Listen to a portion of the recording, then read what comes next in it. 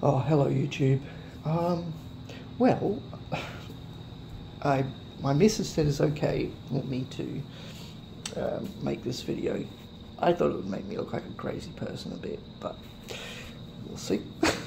Look, think what you like, but I think I think the rise of wokeism and crazy people is, and I think if you did the math, it wouldn't really be that hard to figure out, especially when you consider what it is, that plastics are the reason for the rise of crazy people, beta males, and wokeism.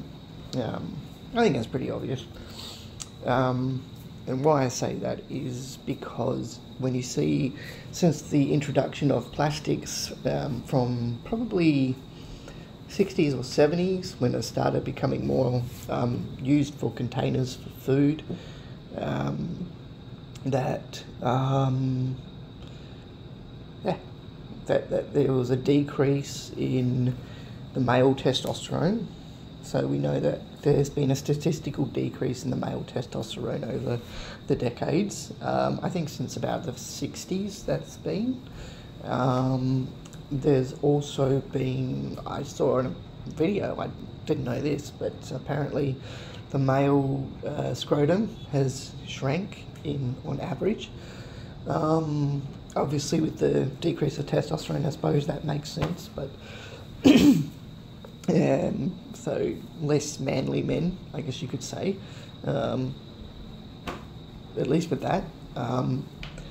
And if you look at the way people behave, ever since the introduction of plastics, people's general consensus and brain has changed dramatically, not necessarily for the better. So think about that. I guess, you could say that the way people think is, they've just gone more insane. Another thing you can consider with all of this is the fact that plastic is made from petroleum, so oil. So plastic is a byproduct of a carcinogenic. Carcinogenics gives you cancer, so something to think about. And we all know that microplastics shred off from regular plastics. Like, they're talking about chemical structures, microscopic objects, which probably would to a microorganism would appear like a skyscraper or something. Like, it would be massive, but to us, looking through like a microscope or something, it would appear very small. Like, we wouldn't really see it. But we also know that does happen. So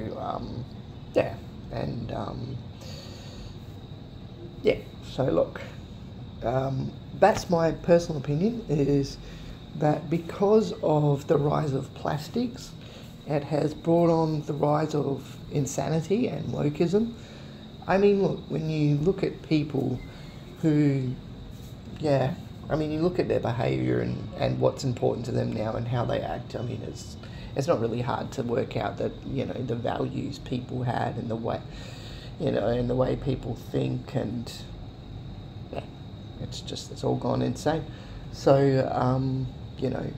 it really has. Look, I mean, you can say what you want about me, but I mean, I think the evidence is there. I think if somebody did a study on it, I think they would find it's probably pretty correct, actually. So that's basically, let me repeat. So I've said it 3 times so it sticks in your head. The reason wokeism, or woke behaviour, beta males, and this insanity has basically increased is from the rise of plastics in food. I think if we got rid of plastics in food, I think there would be a more uptake of let's start with testosterone in males, and we'll say less inclined behaviour mentally, because they won't have all these tiny plastics affecting their brain, in acting like crazy people, and they'll probably act more like sane people.